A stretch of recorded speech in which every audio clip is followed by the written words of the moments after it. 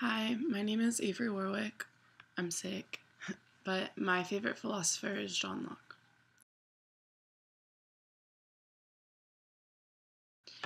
John was an English philosopher known as the father of classical liberalism.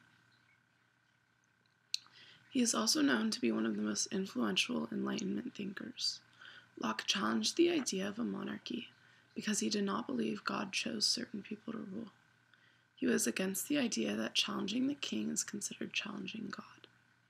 As a result, Locke believed the power to govern should be chosen by the people. This idea strongly influenced the founding fathers while writing the Constitution, and is one of the reasons America is ruled by a democracy. One of Locke's most influential ideas was that human beings were born with natural rights, including life, liberty, and property. These rights emphasize duties as opposed to privileges, as they have before.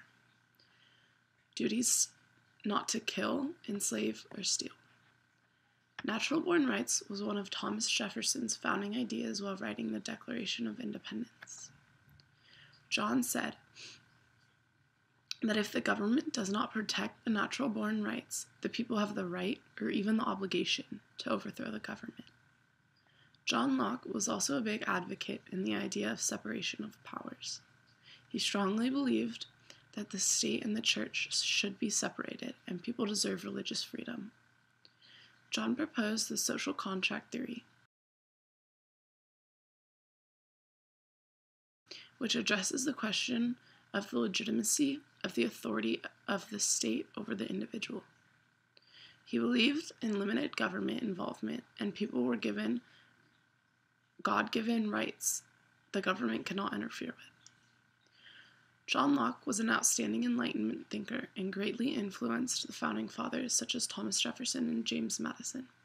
Many of his ideas were interloped into America's Declaration of Independence, Constitution, and Bill of Rights. It is said that his most influential idea was natural-born, God-given rights.